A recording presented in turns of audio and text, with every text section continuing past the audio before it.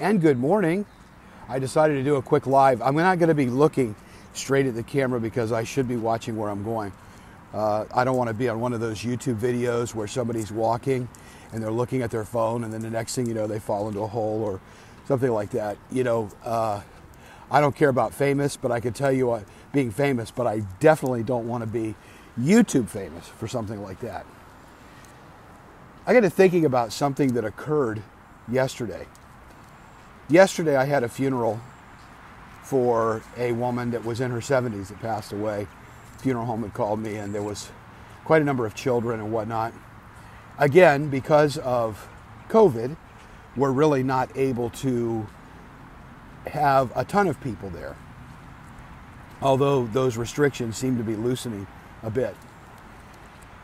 But something happened. We left the funeral home yesterday and I slipped in between the lead car and the funeral coach, that some of you may call a hearse, and we proceeded to the cemetery. We did not have escorts. Sometimes families can't afford it or choose not to have an escort, a police escort, because they feel like it may not be, maybe necessary. So yesterday we didn't have an escort. As we were heading up what should have been a very simple path, which is probably why we didn't have an escort, we suddenly we're heading down this sort of back street, because where the cemetery's at, this particular cemetery was not a major thoroughfare. So we're on this road, and as we're heading through this neighborhood, but a main road through a neighborhood, all of a sudden we see blue lights. And the funeral director is in front of me, the funeral coach is behind me, and then there's about 10 cars behind those. The next thing you know, we realize the blue lights have the road literally blocked off.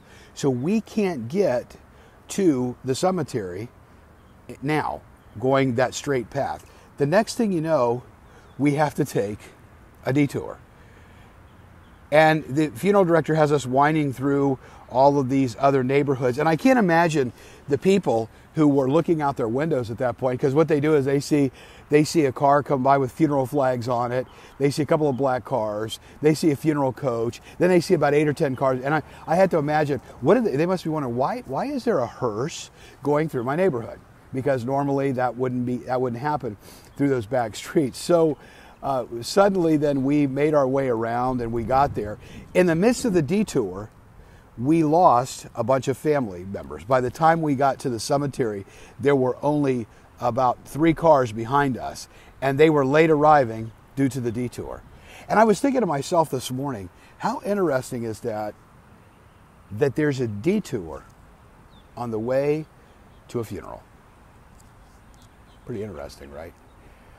I think that life is full of detours. Life is full of detours that we're not expecting. And often those detours come at the most inopportune times. And if we're not careful, if we're following somebody else, when that detour happens, we can get ourselves lost. Lost, detoured on the way to the end. Life is full of detours on the way to our final resting place. We can either get mad at the detours and get frustrated, or, criticize them, complain, curse at them, do any of that. We can literally get upset with the detours, complain about it, stop, freeze, get fearful, say this isn't fair. I mean, we can go through all kinds of things.